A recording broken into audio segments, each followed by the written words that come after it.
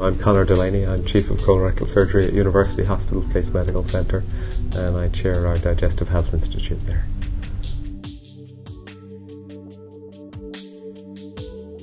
The biggest new trend in really all of surgery, everything from ear, nose and throat surgery to general surgery to colorectal surgery, is the concept of moving to minimally invasive surgical approaches.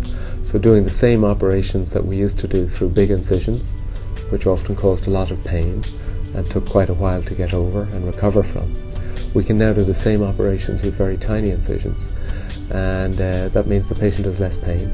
That means they have an earlier recovery, but we can do exactly the same operation. So part of the new approaches and using minimally invasive surgical approaches is that the operating perspective of the surgeon changes. And so that was one of the special things when we looked at this Netter Atlas, was that we had to bring a new approach. So it's not often the same frontal view that has been classically taught anatomically and surgically. And so we had the opportunity with this book to come up with some new pictures and some new approaches that a minimally invasive surgeon will see through the lens of a laparoscope or other tiny incision.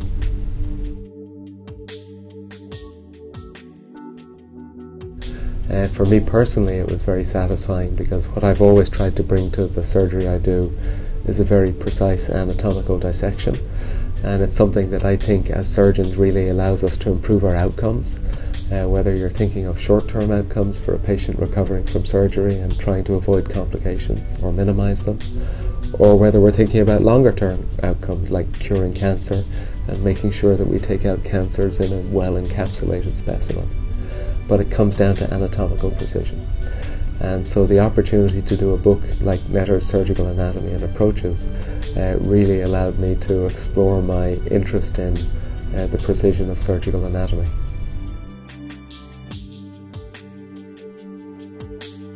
I think the opportunity to use the Netter illustrations was fantastic.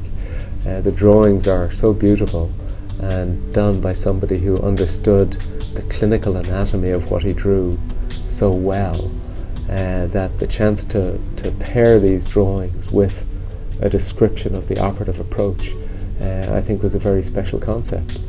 And so what we've also managed to do is pair it with pictures of the operations, pair it with certain drawings that are new for the newer surgical approaches, and then also some imaging, X-rays and MRIs, to try and bring to life the pathology and also the operation. So I think there's a great audience for this book. I think practicing surgeons will enjoy this. It will bring depth to their anatomical understanding of operations, and just see the Netter images paired with the operative description in a way that hasn't really been done before. And we've been able to look at everything from transplant surgery to ear, nose and throat surgery. So it's really brought a lot of different areas of surgery to life. And so I think it'll be useful both for surgeons in practice, but also for fellows and residents who are training, and perhaps they'll get the most use from it. And I'm sure there's be some medical students who'll be interested as well. So I think it will have broad appeal, both within the US and also internationally, because these operations are pretty much the same whatever country they're done in. Well, being asked to do this book was a great honour, but it was obviously something I couldn't do on my own. So this translated into a very special opportunity to include my colleagues at University Hospital's Case Medical Centre and at Case Western Reserve University.